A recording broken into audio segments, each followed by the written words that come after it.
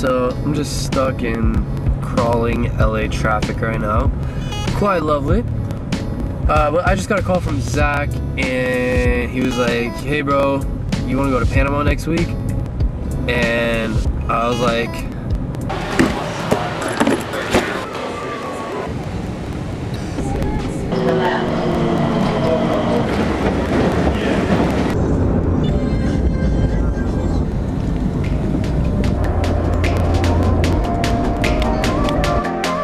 Our host Dave was ready to get in the water immediately, and after almost 13 hours of travel, so were we.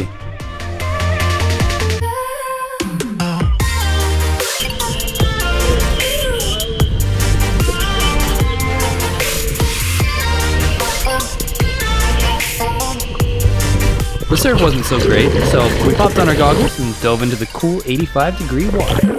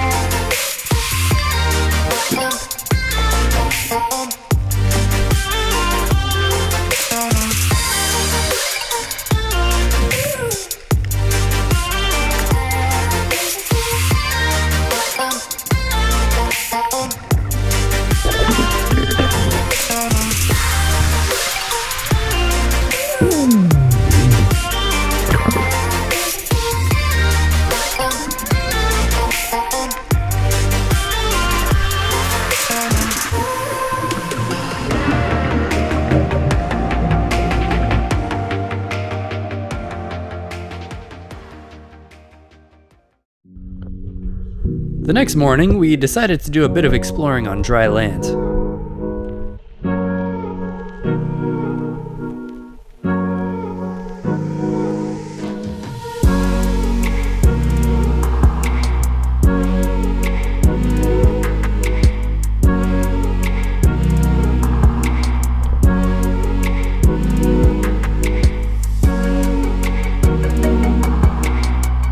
Here's Zach explaining a bit about why we're here. I'm here with Jetson and Panasea here in Panama. They have amazing reefs out here, and what they're doing with sea cucumbers, between biomedicine, saving the reefs with sea cucumbers, and just the overall, what is that, bro? Oh my God, there's a massive bug. Right here we have one of our first Jetsons. This is one of the prototypes, but this thing is pretty sick. This is the walking. You got your touchpad for the boost. You got your boost fin. Oh, get off. So Jetson's priority with Panasea is really just to provide them with a nice board, probably 11-footer, a nice basket on it, so they can go out there and harvest the juvenile sea cucumbers. We'll take you on a tour of the facility right now.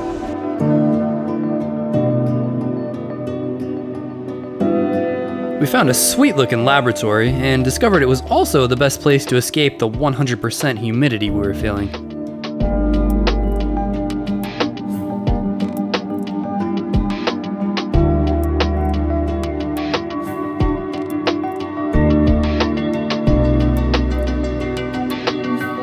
The facility you're seeing here is the hatchery. This is where they nurse the baby sea cucumbers until they're old enough to go into the open ocean. And inside those containers with the green and brown liquid is the different types of algae the sea cucumbers eat. We'd heard the food in Panama was good, but we figured it was safer not to eat this stuff. And that was pretty much all the time we could handle being out of the water, so it was time to get back in the boat.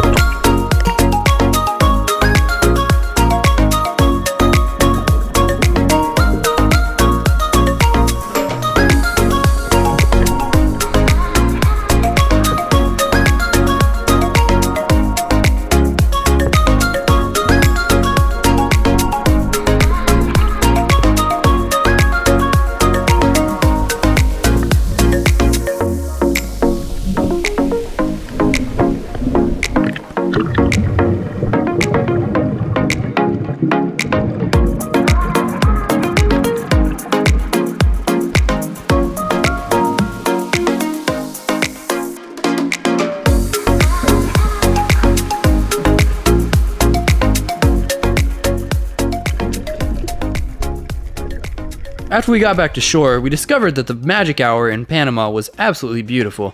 It's creamy as fuck.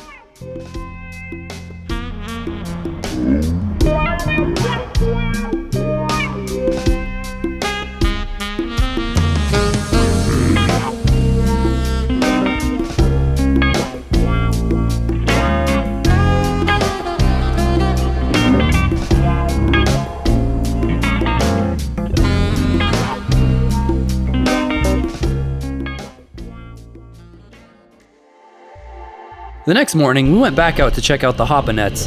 That's where they put the juvenile sea cucumbers after they leave the hatchery.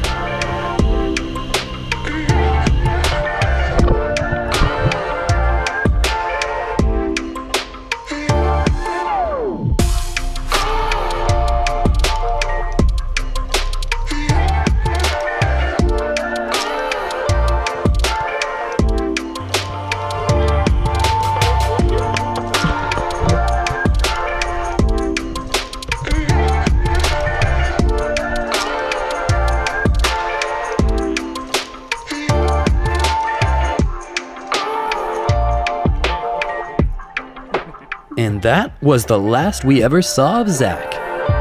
Just kidding.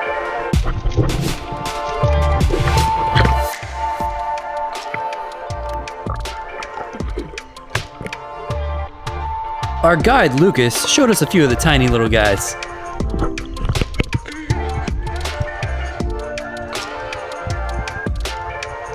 And a few of the chubby ones. But this was definitely the best find on our venture. I made Zach put it back so I could get a better shot. And here's the shot.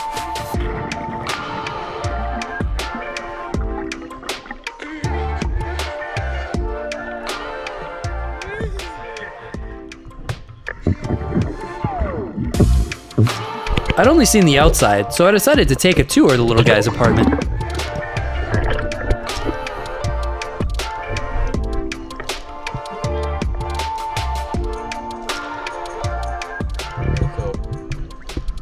Panasea hopper nets. These contain all of the little sea cucumbers. So we'll do a little super.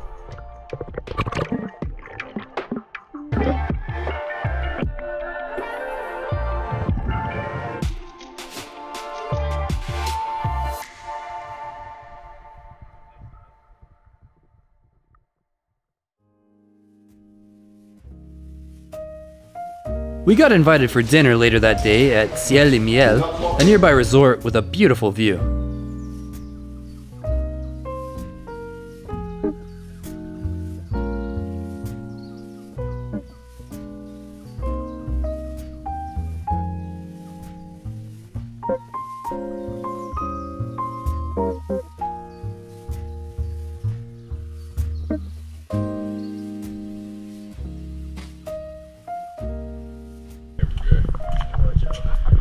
Get out of my shot.